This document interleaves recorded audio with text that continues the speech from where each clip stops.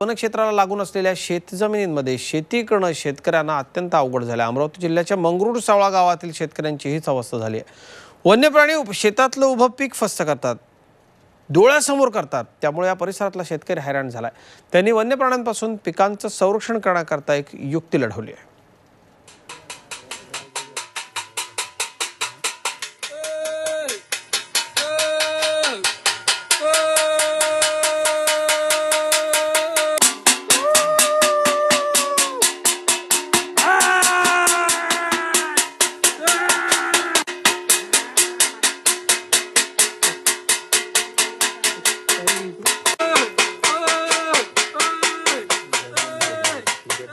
वन्य प्राण्यांपासून आपल्या पिकांचं संरक्षण करण्यासाठी मंगरूळ सवाळा गावातील शेतकऱ्यांनी ही नामी शक्कल लढवली आहे। या परिसरात हरिण, चितळ, नीलगाय, रोही, रानडुकरांची संख्या मोठी असून त्यांचा या भागात वावर आहे। हे वन्यजीव एका दिवसात उभं पीक फस्त करतात, त्यामुळे इथल्या शेतकऱ्यांनी वन्य प्राण्यांना हुसकावून लावण्यासाठी हा उपाय शोधलाय।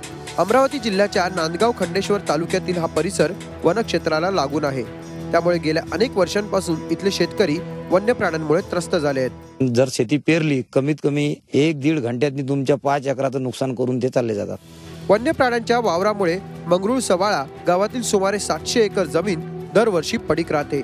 याविषयी ग्रामस्थांनी वन विभागाकडे वारंवार तक्रारी करूनही त्याचा फारसा फायदा झाला नाही।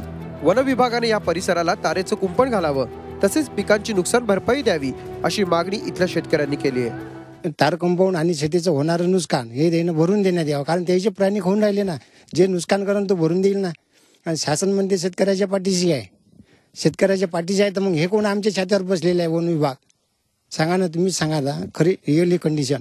वन विभाग आमच्या छात्यावर बसलाय, आमचा जीव घ्यायच्या मागं लागले, परिवार उद्ध्वस्त करून टाकले। यांनी आमचे आतापर्यंतची 10 वर्षाची पूर्ण पिकांचं म्हणजे मोबदला देण्यात यावं, तसंच संपूर्ण शेतीला तार कंपाऊंड देण्यात यावं, नाहीतर इथला कास्तकार आम्ही सर्व मधले शेतकरी त्या परिसरातले जगू शकत नाही आणि आत्महत्या केल्याशिवाय कोणताच पर्याय नाही।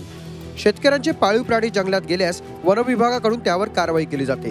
वेळ प्रसंगी त्यांना तुरुंगाची हवाई खावी लागते।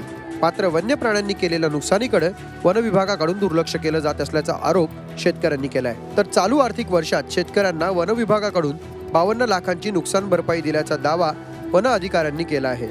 तसेच वन्य प्राण्यांना शेतात येण्यापासून रोखण्यासाठी वन विभागाकडून उपाययोजना जाहीर केली जाणार असल्याचं त्यांनी स्पष्ट केलं।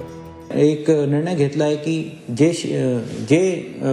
ज्या ठिकाणी यांना जास्त त्रास आहे तिकडे यांना जंगलची सभोवताल एक यांना TCM यांना करायची आहे। TCM केल्यानंतर यांना प्राणी यांना कुदून लोकांच्या शेतात नाही जात आहे, तर अशी सारखे यांना उपाययोजना करण्याचा एक प्रयास आहे।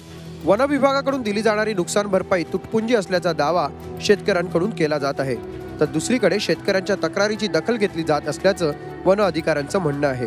या पार्श्वभूमीवर शेतकरी आणि वन विभाग यांच्यात संवाद निर्माण होण्याची आवश्यकता आहे, तरच हा प्रश्न मार्गी लागणार आहे। Rajesh Sonone, Zee media, Amravati.